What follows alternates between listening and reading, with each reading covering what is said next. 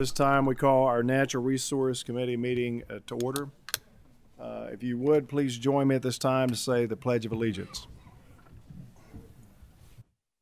I pledge allegiance to the flag of the United States of America and to the republic for which it stands, one nation, under God, indivisible, with liberty and justice for all. Before I ask the clerk to call the roll, I actually would like to take a moment for us to introduce one of our newest members that we have on Natural Resources, and we'd like to welcome Cassie Armstrong Chambers to Natural Resources. Cassie, would you like to make a few comments this morning as we get started? No, I just thank you for the welcome. I'm excited to be here and excited to work with you all. Thank you, Mr. Chairman. All right, very good. And before we do roll, do we have any of our members that have any special guests that you'd like to recognize or any special comments or announcements? Okay, seeing none, I'll ask the clerk to call the roll. Senator Chambers Armstrong. Here. Senator Carpenter. Senator Mills. I'm here. Senator Schickel. Senator Southworth. Here. Senator Webb. Here. Senator Westerfield. Here. Senator Wheeler. Here. Senator Williams. Here. Senator Turner. And Chair Smith. Here. A quorum? All right, we do have a quorum. We're going to go ahead and get started. At this time, I'm going to ask, we'll stick to the order of it, to have Senate Bill 281. Senator Howe, if you want to go ahead and come to the table, bring any guests you've got, and if you don't mind, once you get to the table, be sure your mics are on, and then identify yourself for your guests for our records, please. Thank you, Mr. Chairman. Senator Howe, before you get started, if you don't mind, there's a substitute for us. Let's go ahead and have a motion to adopt the substitute. Do you have a motion? Second. Motion second for your substitute. It's very popular up here. All those in favor of the sign of aye. Aye. Opposed likewise. Go ahead. Now we'll be speaking to the substitute. Thank you, Mr. Chairman, members of the committee. Jason Howe, Senate District 1. I'm Tom Underwood. I'm representing Continental Refining Company. So, Mr. Chairman, 10 years ago when you and Senator Webb and some others were here, you guys passed a mandate for Finance Cabinet to develop a strategy on how to transition state fleets to alternative fuels. And you tasked them with creating a plan to do this. And in 2021, they finally got around to working through that plan. Apparently, it was a lot more difficult than any of you guys had anticipated at the time. But and now we need to go and require some implementation of this plan. We have a lot of alternative fuel vehicles that aren't using alternative fuel, and this is something we can do to address that part of it. It supports many missions in this, but most especially our corn and soybean producers and other alternative fuel producers that work through ethanol and biodiesel in the state. And if we're going to act. We have a motion and a second. Do you want to continue, or you want to go ahead and take your? I am good. I would never try to talk over Senator Wheeler. Very good. We think we do have. Do we have anybody who wants to speak on this particular bill? All right, we do not. So at this time, I'll ask the clerk to call the roll. Senator Chambers Armstrong. Senator Carpenter. Senator Mills. Senator Schickel. Senator Southworth. Aye. Senator Turner. Senator Webb. Senator Westerfield. Senator Wheeler. Senator Williams. Chair Smith. I vote aye. And so Motion for Senate consent. Bill 281 with committee substitute with the expression that the same shall pass. You got your bill out of here. We will wait for that to come to the floor because I think there will be some discussion on that once we get there. Okay, I'm fine with consent, or we'll handle it however you want to do it. Oh, well, actually, we have a motion for consent? Well, we have a motion for consent and a second, then we'll go ahead and put that on consent then. Okay. All those in favor of the sign of aye? Aye. Opposed likewise? We have it in consent. And I wanted to say, I remember Senator Lindy Casebeer was the first person I remember talking about this in my tenure here, and he was a very big proponent about wanting to get that done. And you're right, it's been far, far too long to be waiting around for this to be implemented. So thanks for taking action on it, and we'll see where this thing goes. Thank you, Mr. Chairman. Members of the committee, thank you. Excuse me, for discussion only. This is a big bill, so fortunately we've got plenty of time left in our meeting today to have it. So if you would like to, Senator Fromeyer, go ahead and come to the table with anyone you have with you that'd like to speak. And please ask any of your guests to identify themselves for our records.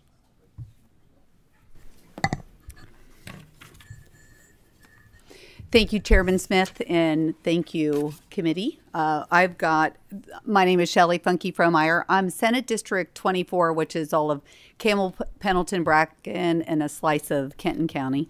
And we are rich in natural resources in that area, too.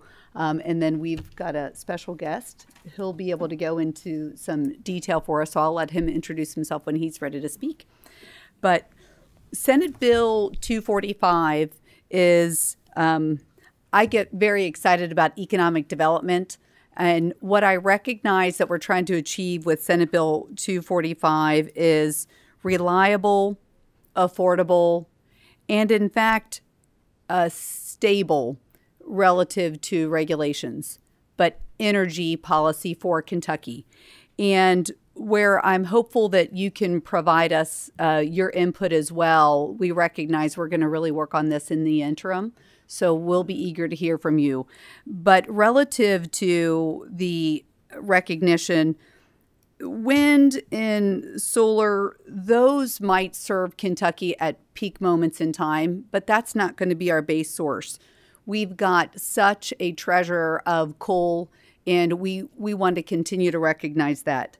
But we've also got some efforts towards the nuclear task force, and that is going to be a real value to recognize we're under pressure. The federal government has given us to 2030. That's not enough time, but we know that that is the time frame. What I want to acknowledge, 245 is meant to be a 10, 20, 30, but really a 50-year plan. And I want you to imagine that we've got a dartboard, and the center of that board is a smart energy policy. And if we're going to recognize that each dart is some sort of an energy source, and we're all going to work together and be throwing darts towards this to try to achieve a smart energy policy in Kentucky. But we need some tools to do that.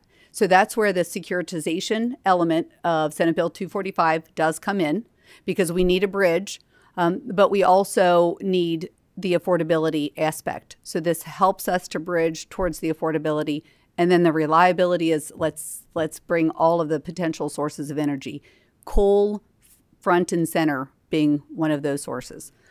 So on that note, my hope is that as we move towards the interim, we'll be able to start to address multiple sources of energy. Senator Wheeler, are you wishing to be recognized? Is it relative to the statements that were made? If you want to go ahead and make it now, we'll go ahead and do it now. I guess, has the Coal Association endorsed this particular bill?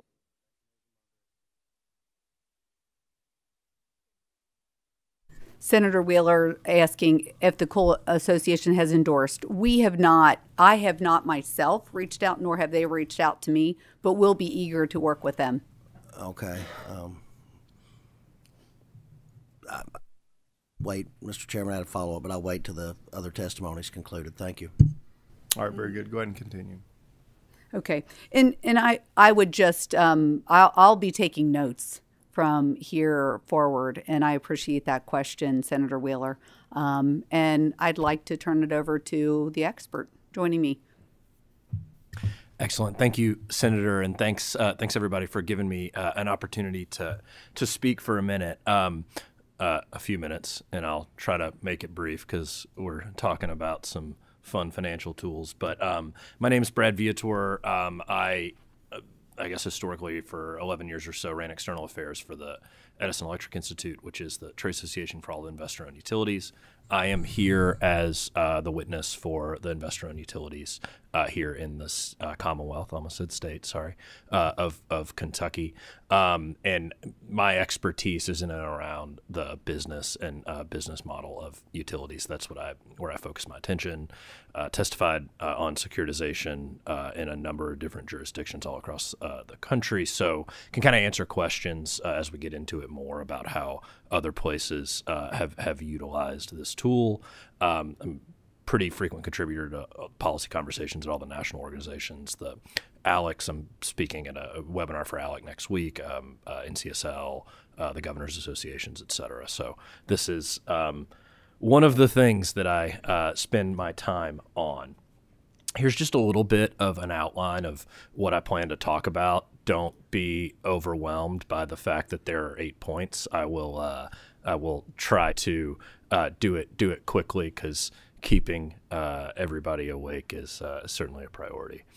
To kick everything off, I think there's just one important thing that needs to be said about investor-owned utilities and why they are granted the monopoly status that they are granted within their service area.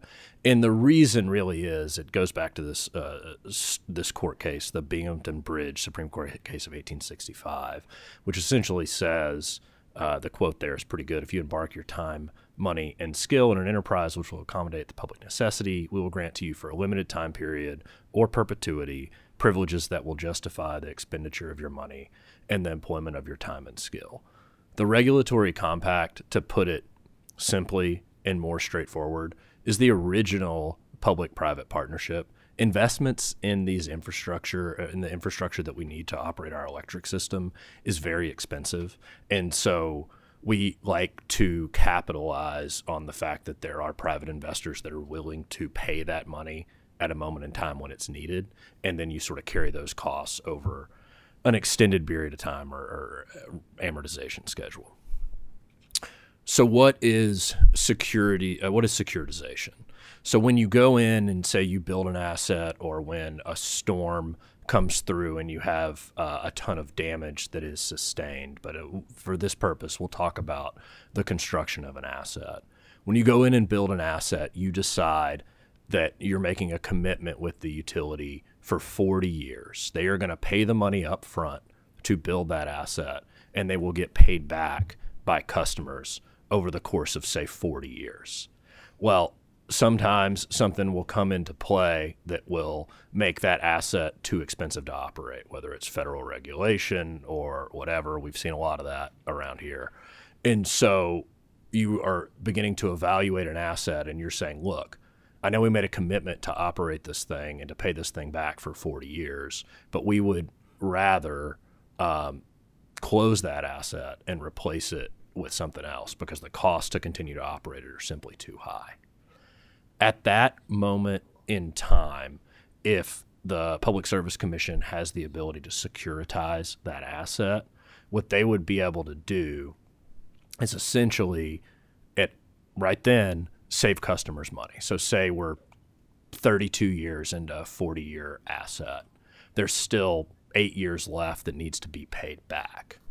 We are essentially bankrupting that asset at the moment in time, attaching a bond to it, and that and taking the earnings from the utility out of that asset.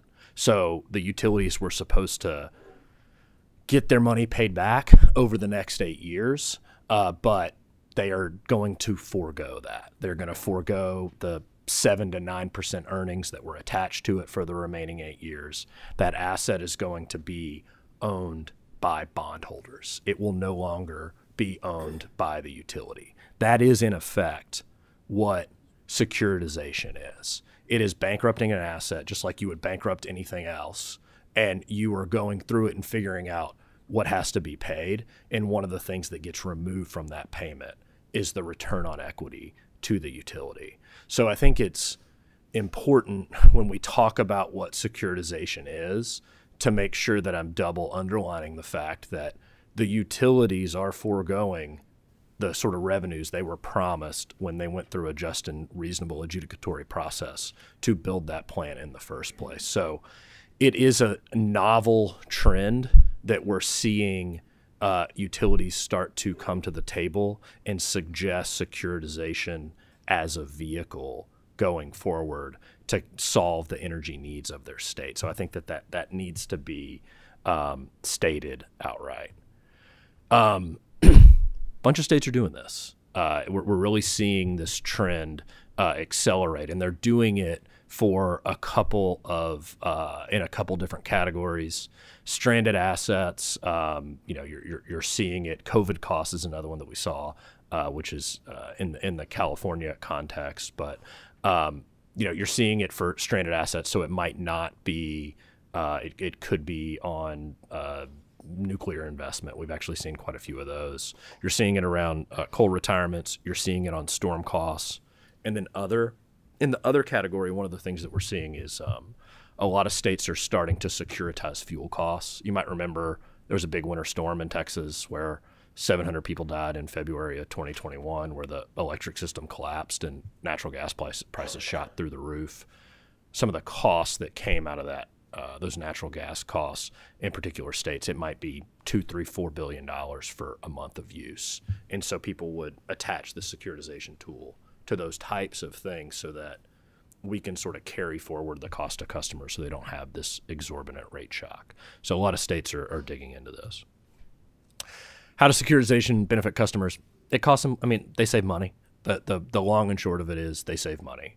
Decision's been made that an asset is no longer going to be utilized and it's closed. Well, instead of just closing it and carrying that cost on the bill for the next 8 years, you'll build a security, get rid of it from the utility sort of like ownership at that point, and carry those costs forward for I may years. make one point here. Yes, sir. I don't necessarily know that they save money because I think what you're seeing is the utilities, and correct me if I'm wrong, are reacting to some sort of a federal policy change that's now punishing them if they're using fossil fuels, for example. And so now, if you look at the plant with all the emissions litigation and look at the plant with them closing the 2015 loophole on ash and all the money it's going to cost, then it's going to be too expensive to use something that without those would be very affordable, which we all know. But so even though you do spread out the cost for it, what's going to be replaced with the renewable that's still, which we've seen,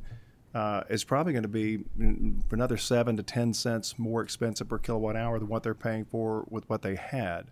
So really the ratepayer, the hidden part of all of this, that is the direct end result of bad policy from the federal level, is that this ratepayer now is going to be punished because the policy is making them pay for something that they don't even get to use the benefit of anymore, because that takes away the reliability, and that's why you had those deaths.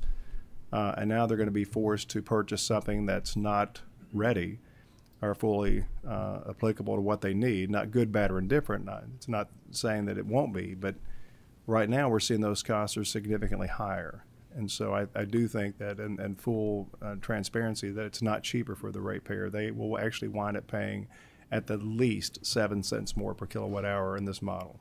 If I could speak to that just for a moment. Look, I think you make some good points. When we think about the utility finance, we think about, okay, I've got these rules from the EPA that tell me I've got to install this scrubber. And if I'm going to go out and install a scrubber on a coal plant, for example, it might cost me $350 million, right? I got to spend $350 million on an asset that's got 8 years left. And I've got to socialize that cost, right? And so I make a consideration of, okay, $350 million more on an asset that has an 8-year useful life, to go forward. Maybe we could carry it out a little bit further, but that's sort of how you think about it. Or I could say, well, for $450 million, I could build a gas plant and I could sort of operate that going forward. I think the renewable piece, practically speaking, is, in a lot of these places, Kentucky is certainly one of them, it's helpful around the edges. It is not baseload power, and it is not the thing that you're replacing those assets with. And I think one of the reasons I'm glad y'all are taking this multi-year approach to it is this bill also talks about those investments in other sort of baseload generation, whether it's a conversation about renewable natural gas, whether it's a conversation about nuclear. Frankly, I think there's room for discussion about how some natural gas can be utilized to replace this capacity. As a practical matter, I think that's the conversation that that I'm happy you all are having, because you're thinking about, all right, look, I'm going to replace this important baseload for the next 40 years, and I'm not just going to do it with wind and solar that's just going to show up when the sun's shining and the wind's blowing. I'm going to do it with something that's going to be there all the time. And I think that's why we're hopeful that this 2-year conversation where stakeholders are invited in will result in a conclusion where you're making thoughtful, choices for the future of the Commonwealth. Well, we'll see how that plays out with gas, but I do have a couple of comments here. We'll go ahead and take this time. Senator Wheeler, I'll go ahead and let you ask your comment. Thank you.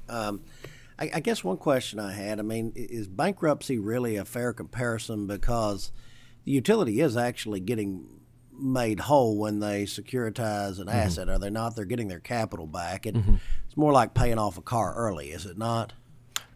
You are in a lot of ways. The question kind of becomes, what's the utility to that asset once we are securitizing? So if it's not operating any longer, if that's the conversation that's being had about no longer operating it, I think it's that'd just be the only point I make. But there is some discussion about paying it off early, yes. But if I'm not using the asset, that's sort of why the analogy's done that way. And then, for my own example in my own utility service area, KU, where they, decommissioned the Big Sandy coal plant, and there's still a surcharge on that bill. And there's also a lack or a problem with generation, I think, in that area as well, that there's going to have to be some replacement in the near future. Does that not kind of really stick it to the ratepayer when you're having them pay for the regulatory asset while at the same time paying for new generation? I think that's what operating the electric system, that's how operating the electric system is going to work. We've got to ensure that we have assets to serve customer needs. And as a practical matter, it's, you're retiring it a little bit early. That's true, right? So 5, 6, 7, 8 years of costs where you don't get to benefit from the value of that asset, it is something that can become problematic. But we're taking the earnings component out of it, so we're reducing the cost of that thing when we're making the decision, whether we were put there because of federal overreach, which required investment in a scrubber, which didn't make economic sense, or not. That's sort of how we get to where we are. It is not the rosiest picture when the federal government puts these sort of constraints on system that lead us to a retirement discussion. That is not the optimal goal, and there are costs that are in it, but we're trying to make those costs as small as possible. Mr. Chairman, yes, sir. Why should we incentivize retirements of our fossil power plants that are very stable generation, when we've seen what the end result of that can be with some of the brownouts and that we saw last December, which I don't think we've ever seen anything like that in Kentucky before, which I think is a direct result of a rush to get to some type of green utopia that simply we're not technologically in a position to get to just yet, and really it places lives at risk. You have people at home on heart monitors. We have people with CPAP machines. We have people with home dialysis on occasion that are very dependent on a stable, reliable electric grid. And are we not essentially rushing towards or putting people's lives at risk by rushing forward on this really irresponsible energy policy that's been promulgated out of Washington? My question is, when you made the point about incentivizing, what incentive are you referencing? Incentivizing the utility on closure? Well, I'm talking about when you make the decision to essentially allow them to replace reliable generation with by using securitization essentially as a sword to allow them to retire fossil plants early so that they can replace it with less reliable generation that is often subsidized by the federal government through, subsidies. Is that not placing the grid at risk in some situations in reliable electric service? My response would be, which is why this bill is looking at nuclear, and I think there's room to have conversations about natural gas and renewable natural gas in this discussion as well, because if that directive isn't given to the Public Service Commission to sort of figure out what that replacement looks like, those decisions might be made in a different way, where this generation is replaced with renewables or other resources that are not in position to manage it. So I actually think this is a discussion about your body and the legislature writ large making some determinations about what you want new generation investments to be. And One more point, Mr. Chairman. But isn't the purpose of the PSC to ensure the lowest cost alternative to the ratepayer? Isn't that their goal, to make sure that not only do the utilities get a fair recovery, but that it's also the best cost recovery? And sometimes what you're talking about, as I think Senator Smith, or Chairman Smith, stated, is absolutely not the lowest cost alternative to the ratepayer. Look, it's absolutely true that the Public Service Commission is going to make a discussion about how to do things at least cost. That is absolutely true. And we want them to do that, don't we? Of course we do. Okay. That's exactly what we're looking for. But we want to think about what we want the future generation in the Commonwealth to be, and thinking about, all right, are there some resources out there? Are there some incentives that we should be utilizing to explore what the next 40 or 50 years of generation is going to be going forward? When you say incentives, are you essentially talking about federal subsidies, which I consider a form of corporate welfare? There are some incentives that are organized that way. I'll tell you what, at this time, I'm going to take back over for a second. That's okay. We just have a lot of members that have questions and stuff. Sure. And so since we do have a new member on board, when we're asking questions, if you have to do a follow-up, always go through the chair. That way we are in respect to... Well, we get a line of a lot of people that have thoughts, and we want to make sure that everybody gets the courtesy to be able to ask their questions. And sometimes we run out and don't always get to do that. So just to follow up with a question, just come back to the chair, and we'll always grant you that unless we're running into a time issue, which is what I'm running into right now. I have Senator Williams has a question he would like to ask. Thank you, Mr. Chair. So I'm looking at your 150 immediately for this 6-year period versus 150 over 10 years, which doesn't seem like that big of a deal. But just like bad federal policy is ending low-cost power, I think we have bad federal policy that is ending low-cost borrowing as well. And even if you take out the earnings from that $150 million, it seems to me that the borrowing costs, these bondholders aren't doing this out of the goodness of their heart. The borrowing cost may actually increase that 150 more so than the offset of just going from 6 to 10-year payback. And so I'm not sure that I actually believe that it's the same amount of money over 10 years as over 6 years. I think likely where our borrowing costs are going, it's going to be much higher. I actually agree with you. I think what we'll end up doing on these bigger asset values, when you're saying $250, $300 million, I think the bonds are going to be more in the 30-year range. So when you stack interest in it, sure, it's going to cost more, but you're paying it over 30 years as opposed to paying it over a 8-year period of time. That's going to be a bigger sort of slug on the bill. That's kind of how the savings sort of works out for customers, so you don't have a $20 rate shock. But it's still it's more money being paid by rate payers just over a long period of time. Over a long period of time, that's right. Okay, thank you. Yep. And we have Senator Williams kind of hit on something that I was thinking about from a forecasting budgetary aspect. And I think it's relative, and I think it's a concern. Just for the record, your firm's a lobbying firm, is that correct? No, I don't. Okay. I don't lobby. I'm not registered to lobby. I'm a policy expert. Oh, you're a policy expert. Okay. Well, but your prior life was with who? Edison Electric Institute, a trade association. And what are they? They're a trade association for all the investor and electric companies. They certainly lobby. I don't lobby. Okay, but they're an investor lobbying firm. investor association. And they have clients here in Kentucky. They do. And who are they? They're the 3 investor-owned electric companies. Who I'm representing here as well. So would you name them, please? Sure. LGE, KU, Kentucky Power, and Duke.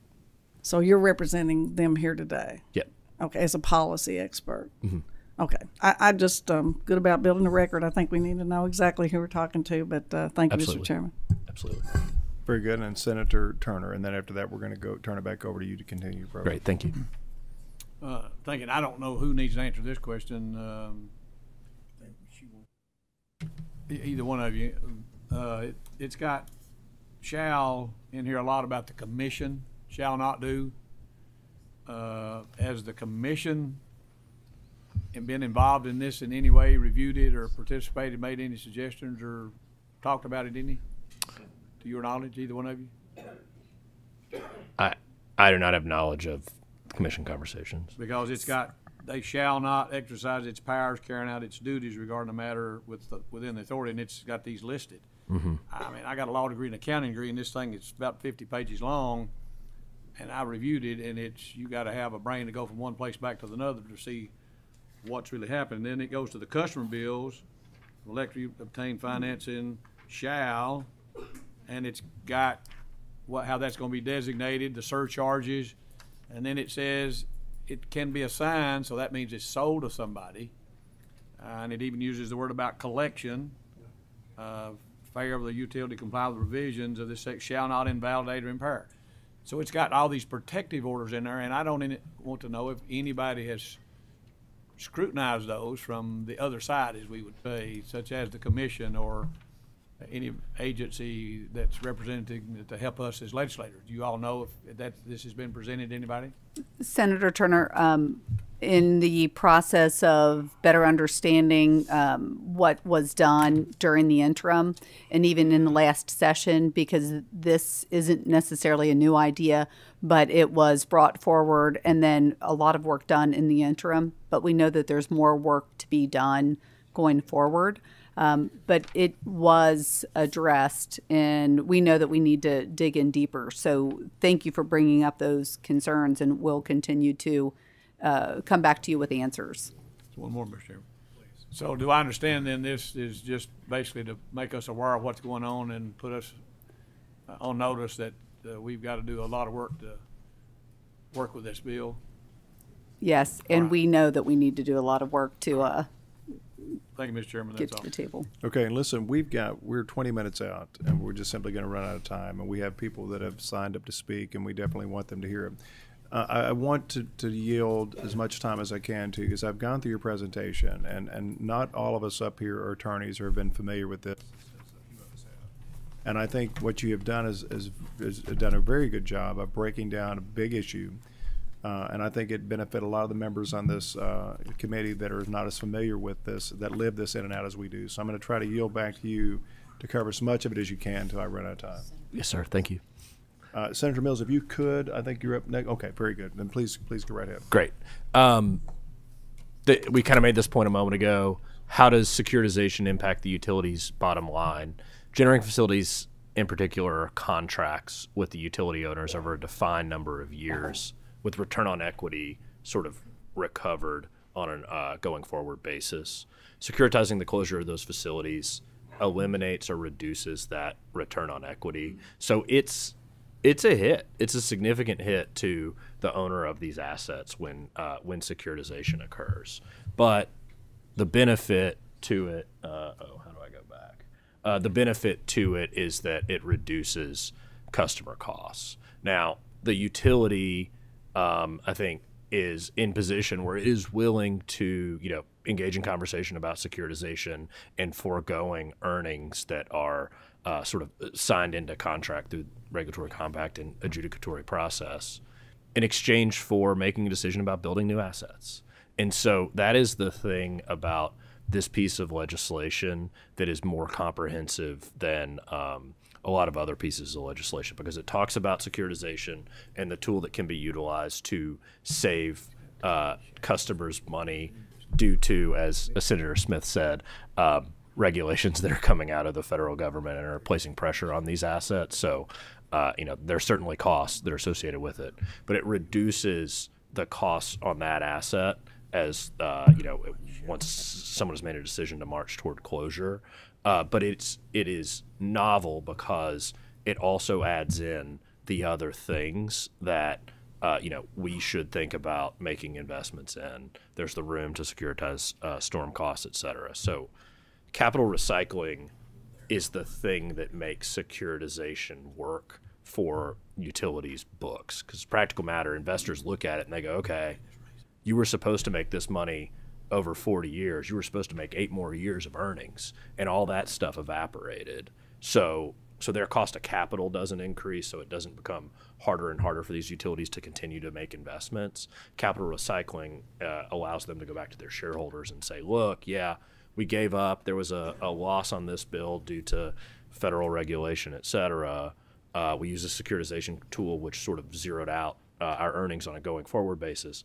But it's okay because there's a new asset that's got 40 years more of life that we're thinking about now, and they can have a sort of reasonable conversation with investors about that.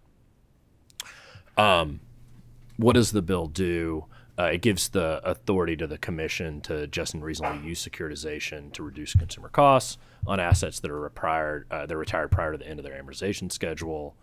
You can also do it on storm costs or other deferred costs. And it's extraordinary. The number is $150 million.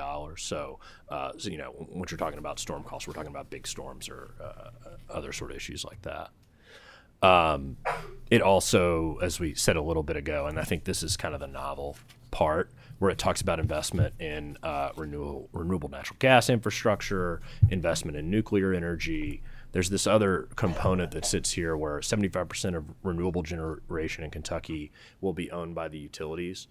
The thing that I think is kind of interesting about that as a construct is that by saying 75% of the generation is going to be owned by utilities and the commission sort of designated what can be approved, you're in effect defining what the amount of renewable generation can be within the state by only allowing that 25% that 25% on the margin.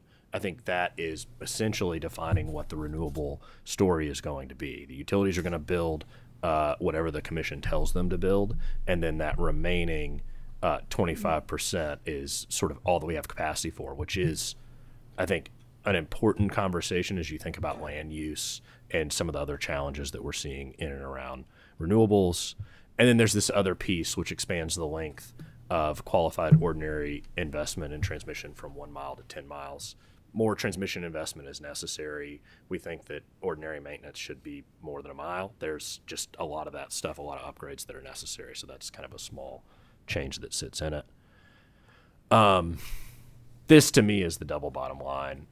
It's taking a comprehensive approach and looking forward as to what resources we want to make 30 or 40 year investments in. And it's a multi-session conversation. This is, an informational conversation. Here's what the bill looks like. We're thinking we're going to come back. There are going to be a bunch of stakeholder conversations where the yays and the nays are going to get in a room, and we're going to have a conversation about matching supply and demand. And that's really what this energy discussion's about. What is demand going to be? How do we focus on sort of economic development to recruit businesses into the state so they're making a decision to choose Kentucky over Texas or California or whatever? Energy costs are kind of a big part of that. And I think having a stakeholder discussion where we're talking about what we want our new resources to be is, and talking about supply and demand, is a very useful way to figure out, the future we're going to build. Kind of the same point said differently. Last thing I'll say, I guess, about securitization is that, these utility balance sheets can't afford to do this like all over the place, right? Like if these assets are securitized kind of all over the place, they're going to go back to their investors. Investors are going to be like, what the heck? You were in these contracts. You were supposed to make X number of dollars. That's why my pension fund invested in you.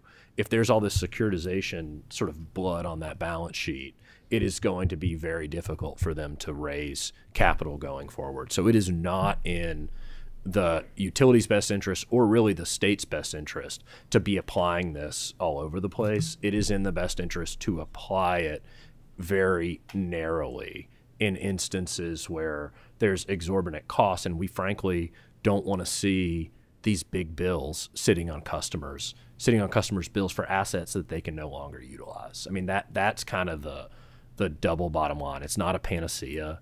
It is it can be problematic for the utility, but if we go out and pick a couple of places where we really want to lessen the burden for customers because we're talking about exorbitant costs, and we can think about what we want that energy future investment to look like, it can be a useful tool, but it's not going to solve every problem. It's not a panacea by any means.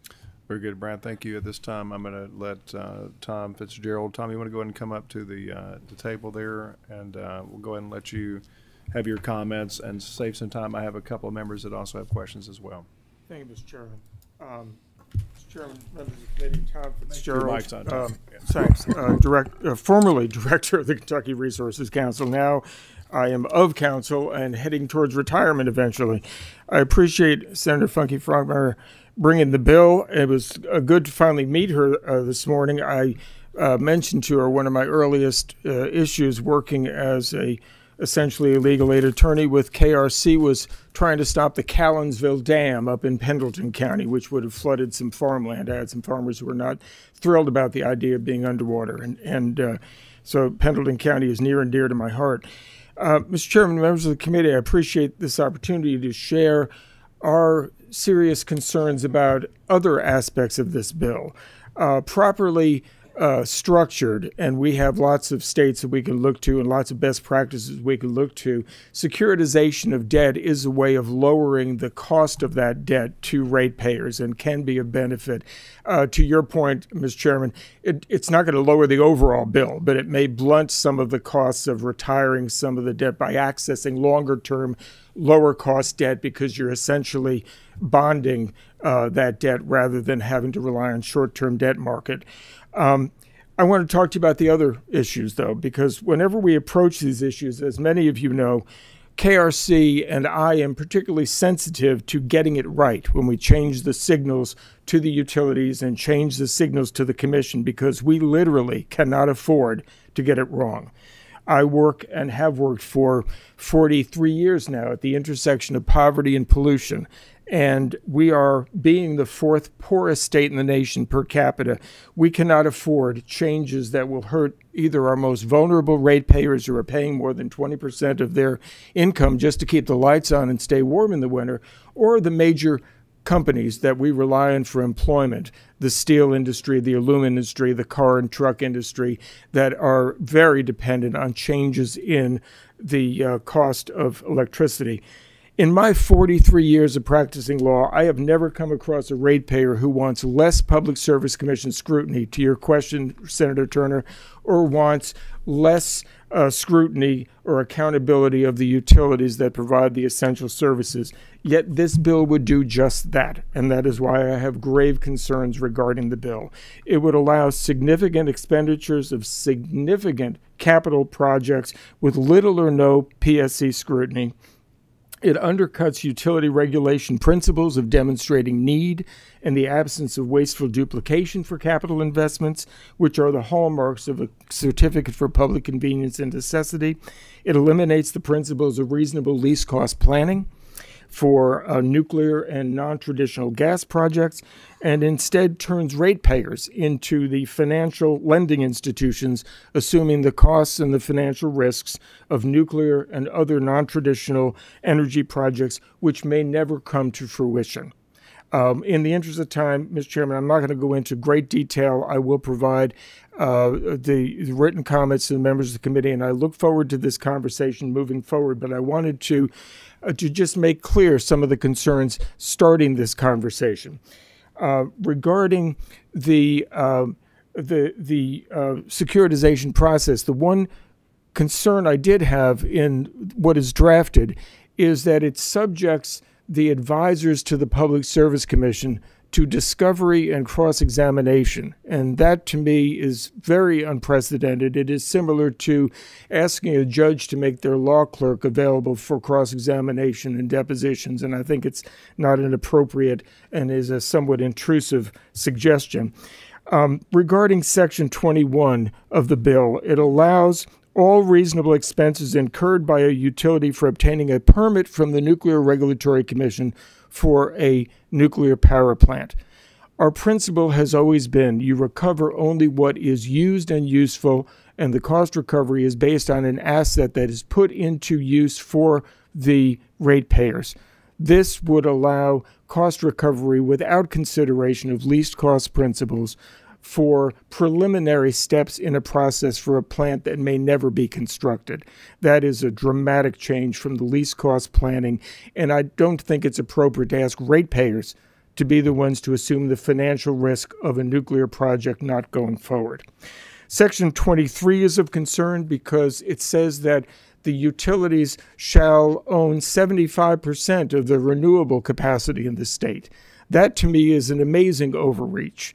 They can own 100% of what they build, but to suggest that there's somehow a 75% policy that other people, whether they be merchant solar plants, such as are addressed with House Bill 4, and hopefully the Senate changes in it, or it be plants that are operating as qualified facilities under PURPA, and we have several of those that are operating in the state.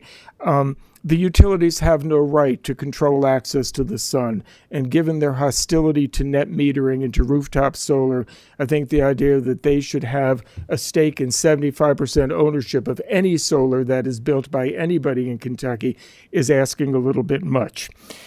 Section 23 is of concern because it moves away from the idea that any capital investment in construction other than in the ordinary course of business requires PSC approval to make sure it's needed, it's not wasteful, and it's least cost. It says that you can, up to 3% of your net worth as a utility, engage in new capital construction with no oversight. I'm sorry, but that would be up to, I think, $400 million for the combined LG&E and KU assets, or somewhere near there. And I believe that the ratepayers have an expectation that any new capital construction is going to be subject to rigorous scrutiny under cross-examination with all of the stakeholders present to make sure that, in fact, whatever's being built is least cost and is used and useful. Finally, the lengthening tenfold the length of new transmission line over 138 kV that would require PSC approval is of great concern. For those who are in rural areas where the co-ops are doing new transmission lines, they actively engage the public from day one in this construction because they know in some cases they can be controversial. The reason that the CPCN requirement is in place now for these lines in the first place was because LG&E wanted it some years ago. Apparently, minds have changed their opinion on whether they want the commission to review these, but I think the ratepayers have an expectation that any significant capital construction, including 138 kV lines that are not in the usual course of service, are going to have scrutiny. And before they're required to pay the tab for them, that they will have some assurance that the commission has vetted it, that it is the least cost alternative, and that it's not wasteful duplication of existing lines that are out there. So happy to answer any questions. I look forward to this conversation, but I wanted to make clear that going into it, we are very concerned with the non-securitization parts of this bill. Thank you. And we have a couple of quick questions. Guys, we've got about 6 minutes to wrap up. Senator Williams, I'll yield to you first. Quick question. On securitization, so one of the hesitancies that a utility has for putting $250 to $350 million into a coal plant to extend its life by adding scrubbers is the risk they may warrant that the feds are going to shut them down before the useful life. Could they, in fact, use securitization so that they could securitize that over a long term and mitigate the risk of shutting it down so that we could get scrubbers and extend the life of these coal-fired power plants using securitization?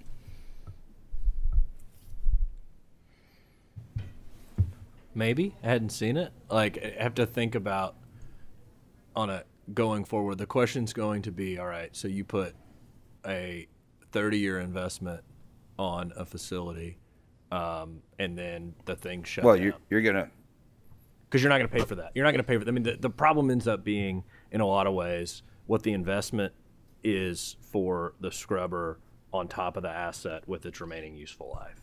So the problem ends up being, right, if I'm going to run $300 million of cost over 8 years, it's going to have a big customer hit. And so could you do that, and then could you securitize it once the thing were shut down? Maybe so. I think the question will be how the bond market will receive it. I've not seen it done before in these other states that have gone forth with securitization. I haven't seen it organized that way, but maybe. Thank you. Very good. And last we'll have is Senator Webb. Just briefly, I appreciate you, Tom. I appreciate how you analyze things and how you inform us. And I appreciate our power companies and always advocate on their behalf. However, as a former coal miner who, and my colleagues have heard this regularly, who built a solar home in 1981, I believe in diversification. But in a balanced energy policy that includes renewables, and I feel a little validated as a psychic because for the last several decades I've said we wouldn't have that renewable policy till the utility companies owned it. So I feel a little validated there, and I think as a former someone who has utilized solar in the past and hopes to in the future, that particularly concerns me. So I think these issues will be brought forward. And also, Mr. Chairman, I think, the Attorney General's Consumer Protection Division has always been very valuable in formulating policy as well. So at some point, we might want to bring them into the conversation. So thank you. All right, very good. Guys, we've run out of time. Thank you all for your input. Appreciate the sponsor bringing this today for discussion. You can tell it's a very, very big bill with a lot of history to it and a lot of moving parts. We look forward to seeing what's next. But